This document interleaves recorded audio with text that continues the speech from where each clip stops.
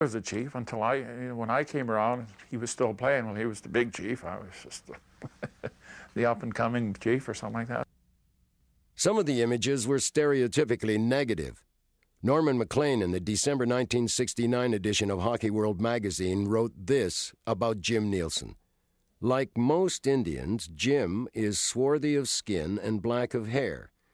Unlike most, he does not imbibe of too much Kickapoo joy juice and always is in good physical shape. Kickapoo joy juice. Yeah, well, I mean, it's too bad. Well, they can hardly do it now, but in those days, they were, no homework was done, not feeling that, I mean, maybe it wouldn't offend me, but there's other people who read that and are going to be saying, what the hell is these bozos, you know, how can they get away with it? Some, you know, your editors, they must be able to do something like that, because I think if you ever did that to the colored people, wow. They had lots of writers, and they would, you know, they write their stories, and they would include what some of my background was. And I remember one time very early, probably my first year or so, one of the PR guy, I remember his name, Herb Gorin, he wanted me to do that one time, wear a hairdress, or a headdress, but I never did it. I did something like that some years ago for Glenn Sather to help us set Red Fisher up from the Montreal. Is he right for the Montreal Gazette? Yeah, Montreal Gazette. But anyway, Red Fisher's a good friend, and he gets to Glenn's place quite often, and he covered this painting, and it was a native painting. I put a headdress on, and up by my house, everybody had the cameras and everything, and I had the paintbrush and all that. Took pictures of me with the headdress on, and I'm pretending I'm painting. He did get an Indian painting. It was a picture of me painting my house. That was the only time I really wore a headdress, yeah. The problem with all this Indian imagery was that it was most confusing to Armstrong and Nielsen, both who were products of mixed marriages, an Indian mother and a white father, and did not grow up immersed in native traditions and lifestyles. I grew up in an orphanage with not knowing, well, the orphanage was probably, well, predominantly white, so I knew nothing about it. Jim Nielsen is retired and spends his time reading, catching up on his native culture and playing recreational hockey in Winnipeg.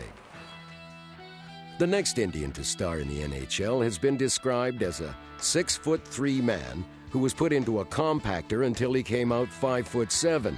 Stan Jonathan's nickname, therefore, was Little Chief.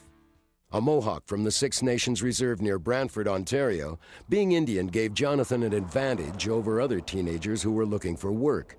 He could go across the nearby U.S. border to find work without a work permit or a visa, and being Mohawk, he could capitalize on a legendary reputation for bravery in working the high steel. I went on it for a few years, right until when I was 16 till I was 19. I think it was 125 feet I was up without either side. Anything was either side. If you make one mistake, you don't make it again.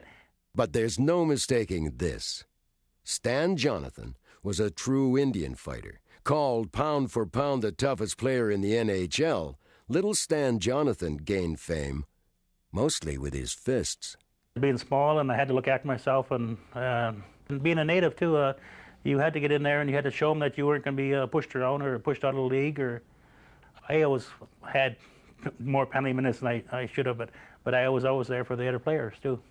Everybody thinks when they think of Stan Jonathan, they think of the fights and all that, which he was absolutely the best I ever saw. They don't know they had the most accurate shot in the National Hockey League. When he had 27 goals, his shooting accuracy is right now is 26%, 0.9 I think it was, and that's right with Mario Lemieux right now. So everybody thinks when they think of Stan Jonathan, they think of the Bouchard fight. It is one of the most famous fights in hockey history, and it took place during the 1978 Stanley Cup semifinal series between Boston and Montreal. He was an enforcer for Montreal, and I think he weighed 220 at least. I weighed 185 pounds, I think, in the playoffs. I say 5'8", but I think I'm only 5'7.5". But back those days when you had those high shoes on, I was 5'9". So. Because he was a monster, Bouchard. He had hands like that. He was about 6'3", 240 pounds. He was a monster. He had a head like this. I was just hoping to keep my head on. At the start of the fight, I have to say that he was actually lifting Stanley off the ice. And he was lifting him. And I said onto the bench to the guys, I think maybe Stan